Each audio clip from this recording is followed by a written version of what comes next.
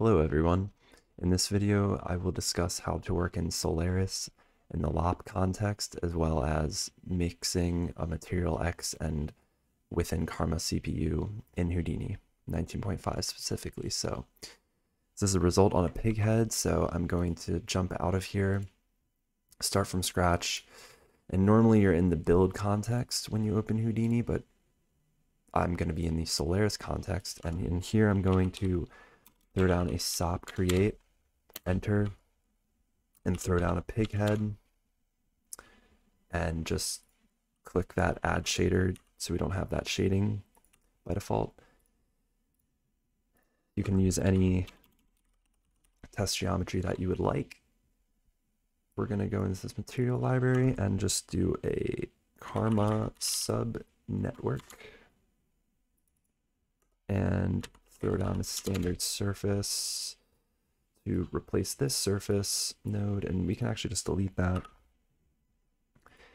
And let's go out of this context, assign to geometry, all primitives, click here, and that's assigned. And for demonstration's sake, I'm just going to also throw down dome light, which I do in most scenes anyways. And so now let's get into the materials and select mix, plug this into the foreground, and hold Alt and plug this output into the background. And then we're going to do a fractal. Let me just select everything, press L to just organize this. So now I'm going to actually just use this hex code that I selected, which is literally the orange value that is the Houdini orange color. And you can see now I have it mixed, but it does not look anything like the example that I had. So we're going to use a little more to control this mask, basically. So I'm going to throw down a position node, and I also want to control the size with the multiply node, and I'm going to also use an add node to change the offset. So you can see that's demonstrated like such, and I have control by a vector value, and I can do something like that. And now I can also throw down a remap node. So let's say I just want to clamp the values, so do this like 0.3, 0.7, and just to make this a little more interesting looking, I simply just made that value metallic. And flip it, you would just do this inverse, but to make this like 1.2, something like that. And I'm also going to do a clamp node. So that's really the basic mixing. I think I definitely tweaked these values a lot more in the previous scene. Let's, yeah, put that in. Nope, I think I kept these about that same value. Need to adjust this. Yeah, okay, there you go. So yeah, obviously using the actual fractal noise, which by the way, you can just use really whatever procedural 3D noise that's within here. So you could use a Worley, and I'll get into that a little more. Let's kind of do something like that, and see what these values do for you. You get interesting patterns when you adjust all of these, etc., etc. And that's really the mixing. So I'm going to go into a little more territories.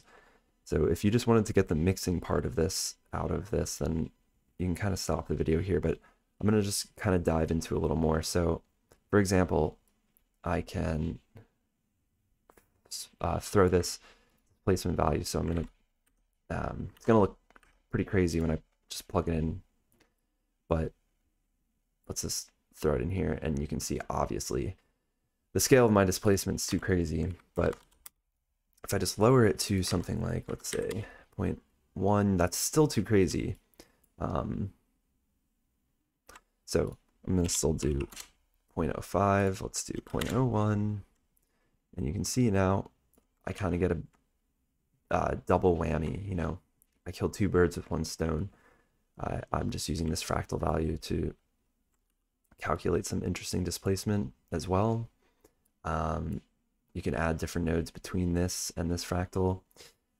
You could also, you know, plug it into the specular roughness of our standard surface and maybe do like a remap and kind of adjust these values, curvature. Yep. Okay, like something like that. You can see now sort of like we create kind of a fall off with the roughness, and you have all that type of manipulation at your hand. And one more thing, I'm just going to actually, you know, because I just want to focus really on the mixing a little more, is you can add a, so you can see too, like I can distort it, by the way, like something like that. But you can add another